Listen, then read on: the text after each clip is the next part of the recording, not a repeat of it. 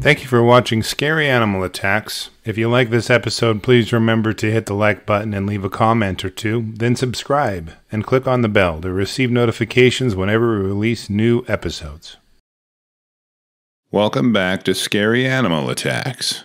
In today's episode, we go to the great state of Missouri, and specifically Willard Intermediate School in Springfield.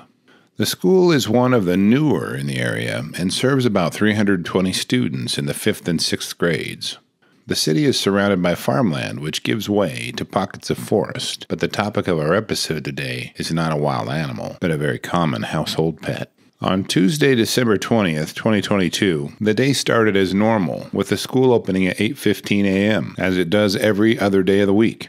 Children arrived before that and played together on the playground and chased each other on the grass. They laughed and yelled, as playing children always do, with smiles showing missing teeth cloaked by frosty breath. This day seemed to be just another fun day in the show-me state until an unusual circumstance occurred and changed the lives of many of the students and staff.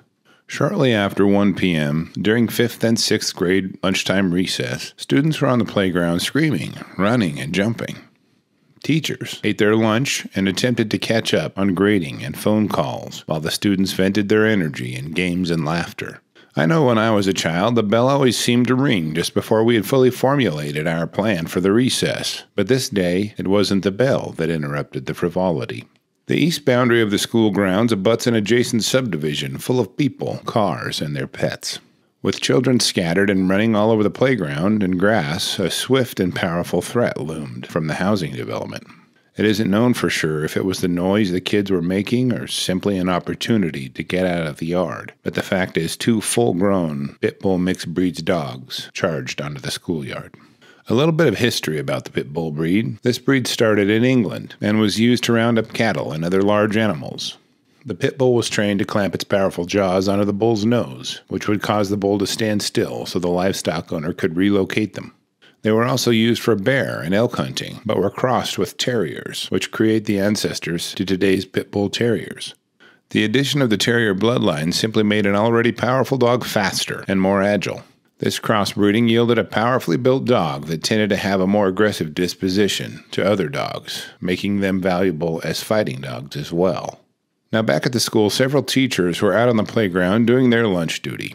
As the dogs converged on the children, kids ran in different directions and confused the dogs. The children dashed toward the building, but as they converged on the doors, they began colliding with each other, skinning knees and twisting ankles as they fell. Some students stood their ground when confronted by the aggressive dogs, kicking and yelling as the dogs nipped and bit at their legs and hands. Other children hid behind the playground teachers, and others tripped and fell on the pavement, crashed into each other, and shoved each other to the ground out of panic. Playground teachers were not about to run. They stood their ground and kicked and punched the Pitbulls as their little students dashed for safety. One teacher took her clipboard and clubbed one of the dogs, and another pregnant teacher was doing more than holding her own, taking the fight to the Pitbulls with her tinny runners and stretchy pants. One of the little boys on the playground described the bedlam as hearing one of his classmates scream. He looked over and saw the other child fall to the ground as the dogs pursued her. The Pitbulls latched onto the tail of her coat and pulled it quickly from the girl's body. The coat was tossed back and forth and torn up, but the young girl was only slightly bitten during the confrontation. Screams, growls, and cotton batting flew as the dogs tore at the students' jackets and coats. When the children weren't being scratched or bitten, they turned and ran right into each other, like a covey of quail flushing from a bush. Onlookers from the safety of the school windows watched in amazement as the teachers went medieval on the cantankerous canines. The teachers were holding their own and even giving a little more back. About the time the school resource officer had been made aware of the attack, the school nurse and other support staff had begun to converge on the playground. The marauding mutts were rounded up and turned over to animal control. The Springfield Greene County Health Department opened up an investigation into the incident, but haven't filed any charges against the owners of the Pitbulls yet. Initial testing for rabies was performed on each of the dogs, and results were negative for the disease. The owners of the dogs voluntarily agreed to have both dogs euthanized. One of the dogs was not vaccinated, and no records could be located regarding the vaccinations of the other dog. The attack toll tallied with 3 teachers having been bitten or scratched as they defended the children. The injured students numbered 18, with injuries ranging from skinned knees and twisted ankles to dog bites and scratches.